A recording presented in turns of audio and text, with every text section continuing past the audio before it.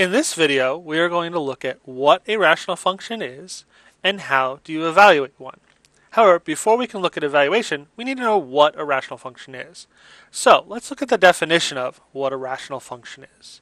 The definition of a rational function is f of x equals p of x over q of x. And at first glance, this might look really complicated. However, it is just a simple fraction, but where p of x and q of x are both polynomials, which means they can include variables and exponents.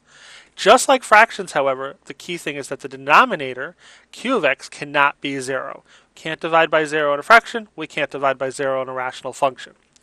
Down here, you'll see three examples of what rational functions are. And if you look at the first one, f of x here, it's just 3 over 5. And that's a very simple fraction that you're probably seeing all the way back to elementary school.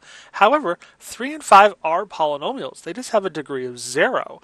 So you can have simple fractions be rational functions. G of x and h of x get a little more complicated. G of x has 4x plus 2 on the top and 3x squared down the bottom.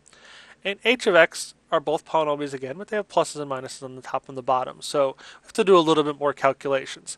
Not any more complicated in terms of a rational function, but when we have to do our evaluation and simplification and stuff like that, it might be a little more complicated. Let's look at evaluating rational functions. So we have to come up with a function. So here's my function I'm going to evaluate. We have f of x equals x minus 5 over x squared minus 4. And when you're evaluating, we need to plug in some numbers. So the first thing we're going to look at is f of 6. Now remember, whatever number is inside the parentheses here, I'm replacing x with. So when I replace it, I always put parentheses around the number that I'm replacing. So in this case, I put parentheses 6 minus 5, parentheses 6 squared minus 4. I always put parentheses around it because when you look at, especially dealing with negatives, which you'll see in the next evaluation problem, the parentheses help solve a lot of the sign errors and sign mistakes that could be made, especially with exponents.